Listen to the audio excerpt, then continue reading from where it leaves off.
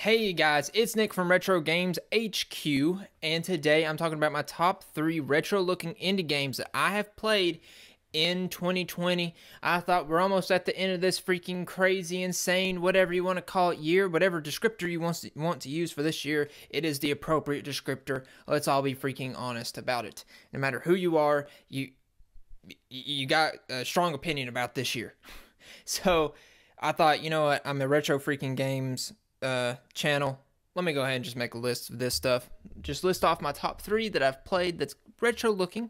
So let's start with Coromon, which is a monster taming game that is definitely heavily inspired by Game Boy Advanced graphics. It has multiple options when it comes to difficulty. Like I've played it on intense. I actually have a playthrough of that going through, and I freaking love it. I absolutely love it. The starters are amazing, especially the fire starter, which is like a freaking fire turtle, or tortoise rather. Tortoise, totally different than a turtle. Taruga. And it has a little, instead of like a char, like Charmander's tor. It's freaking amazing. There's, even the monsters move. They're not stationary, idle.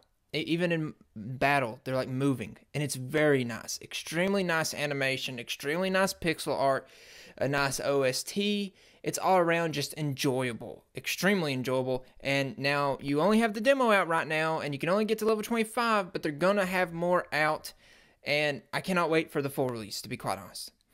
Now the next one's Monster Crown. Now Monster Crown has been in development for quite a few years, I think 3 or 2 or something, but it absolutely looks retro. It's another monster taming game. I've been playing a lot of them, and recently they put out the content pack update number 3, and here soon on, I think the 27th, they're going to be putting out number 4.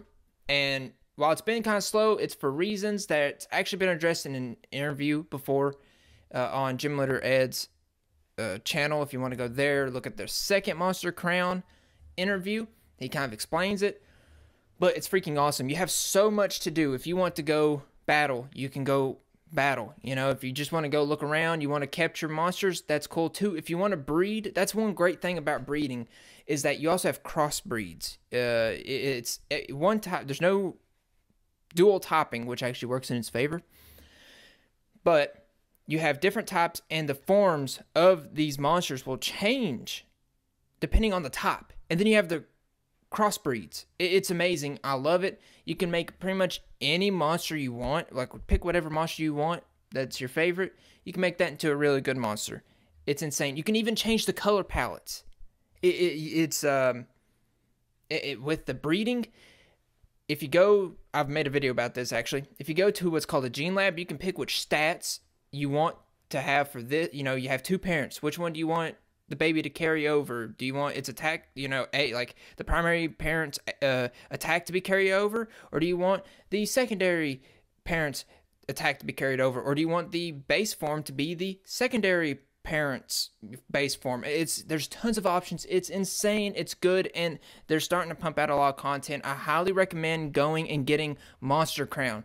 Now, the third, I guess number 3 on my list is Disc Creatures, which I've not gotten to play through all the way, but I've played through it quite a bit, and oh my god, it is the most, if I had to rank these games on retro looks, as in purely just in aesthetics, which one's the most retro looking one, Disc Creatures would win with no contest. It's absolutely a freaking like Game Boy or Game Boy Color-esque game in style.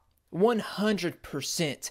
If this thing would have came out when I was, my god, 4 or 5, I would have bought it, and I'd be remembering it as, when I think about it, I would have nostalgia, because it's a great monster taming game that absolutely would fit in if it came out, my god, 20 years ago. It is very much retro looking. I highly recommend it for people that are looking for a retro game and also love Pokemon.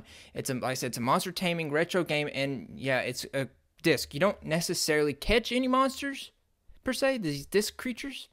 You beat them, and you have a possibility of getting a disc, which then you can upload to your PC and get that monster. And there's a lot of story to it as well. In fact, I know they're making a sequel to it that looks like it should have been put out on the Game Boy Advance, and I'm really looking forward to that. Now, the two that I'm looking forward to. So that's my top 3, which is Coromon, Monster Crown, and Disc Creatures. I recommend you to go check them out. If you're not sure, go check out my videos on them. Now, the ones I'm looking forward to, that's a retro-looking indie games, are the ones I've looked forward to this year, is Chainmonsters, which I have played the demo for, and I've actually backed their Kickstarter. It's an amazing, like, Game Boy Advance monster taming game. Just go check it out. And it's chain because it's using the blockchain, so you can't spoof monsters, things like that, you know, Chainmonsters. It's also going to be multiplayer, but you have content for single player as well. It's going to be a story, everything else. It's amazing. They blew their Kickstarter campaign goal out of the freaking water. I think a few days ago, they passed 1,000% funded. And they're only going to go up because they're in their last 48 hours of their Kickstarter campaign.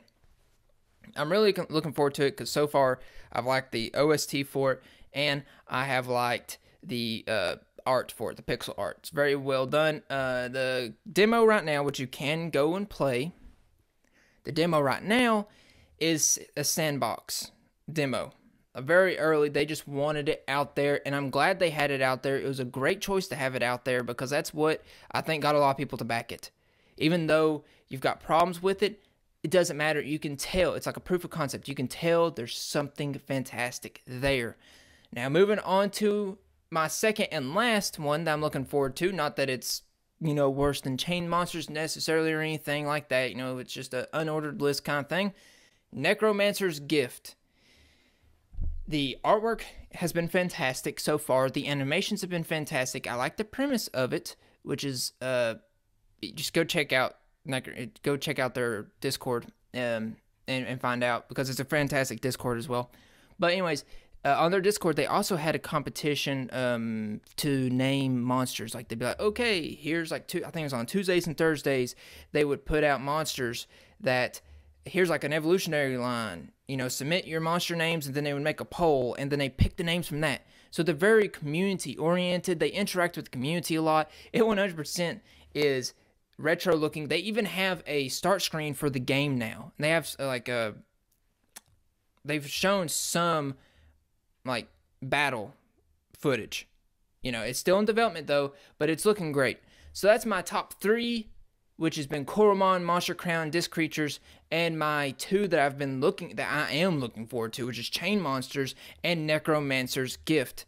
Now, next year I'll be making one, maybe around this, you know, another list, maybe halfway through the year. Maybe it's like, here's my first half, and then I'm gonna make one the second half. I don't know, but I hope you all go check out these games because they're fantastic games. You should go check them out. If you love retro games, go check them out. If you love Pokemon or Digimon and other monster taming games, you know, Monster Rancher, things like that, then go check it out. And if you love both of them, well, you have 2 reasons to go check it out. Like, these are great games. It's especially for people that's kind of become disillusioned with Pokemon in particular. Go check out these games. Anyways, that's all for this video. I'm going to be making more videos really soon, and I'll see you in the next one. Retro on.